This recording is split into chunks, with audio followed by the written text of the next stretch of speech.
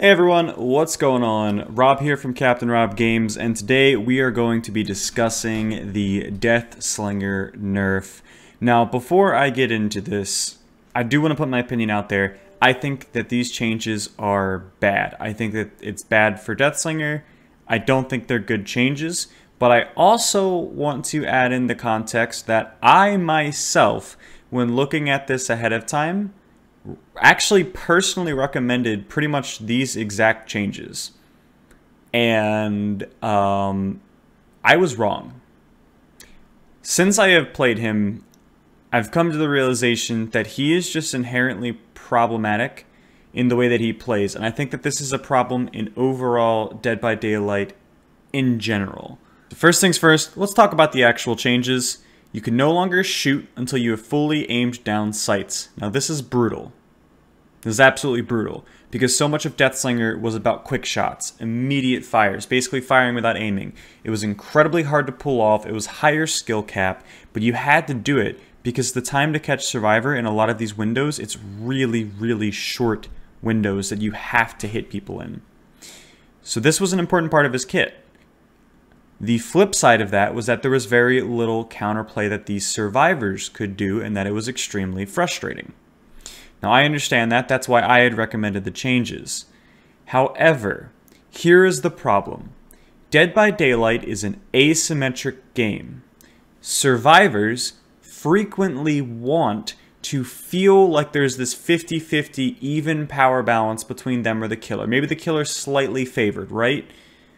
That doesn't work in a macro context. It doesn't work in big picture. For the fun of the game, I agree. But the problem is that the game itself needs a significant overhaul for this to work. Now, what do I mean by this? Deathslinger gets one shot. If he quick shots and he misses, it's incredibly punishing. Missing as Deathslinger is incredibly punishing. It slows you down. The survivor gets to keep running away. He then has to stop to reload his gun and then start chasing again. It is a significant loss when you miss your power. It is significant. Even when he hits his power, he still has to reel in a survivor and hit them, and he's not guaranteed a hit. And if a pallet is dropped, he then has to break the chain, usually kick the pallet, and reload his gun before he can keep going. Now, why am I bringing all of this stuff up? Deathslinger, in his previous form, felt oppressive to survivors in chase when he was used by very skilled Deathslinger players. They still weren't winning matches. Why?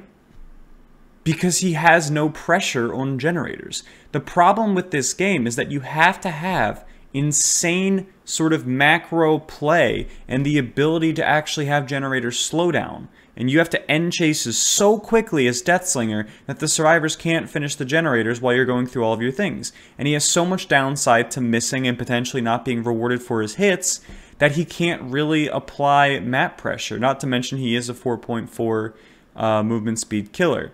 So his entire theme was that he has to down survivors incredibly quickly if the survivors are playing even remotely efficient. So the fact that survivors now have a very fair encounter with Deathslinger, it nerfs his chase significantly, but nothing was done to improve Deathslinger's ability to prevent generators from being done or to slow the game down. So now he's just not really playable.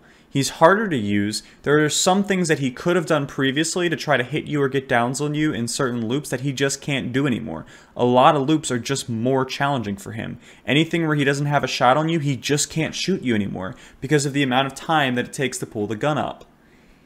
And he's also getting penalized, which I'm actually fine with this one, being penalized for putting the gun back down. That's how it should be, right? In my opinion, Deathslinger should have an immediate gun pull-up. Maybe if he does the quick shot, it takes longer for him to recover. Maybe it takes even longer than it does now to put the gun down. so that it's more fair. The problem survivors had was the fake outs. That's what the problem was. The pull it up, put it down, pull it up, because they couldn't juke.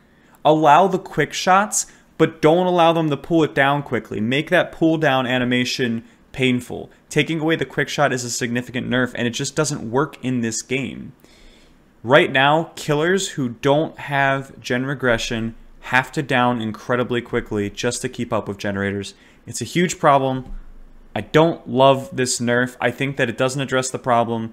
Maybe Deathslinger will still be okay in chase, but gens are just going to get done, and he's just going to be a bad killer.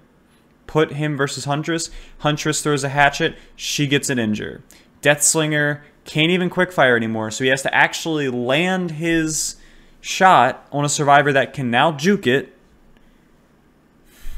And even if you land it, you still have to spend time reeling them in, and you're not even guaranteed a hit. So Deathslinger, I think, is going to be in a really bad spot right now.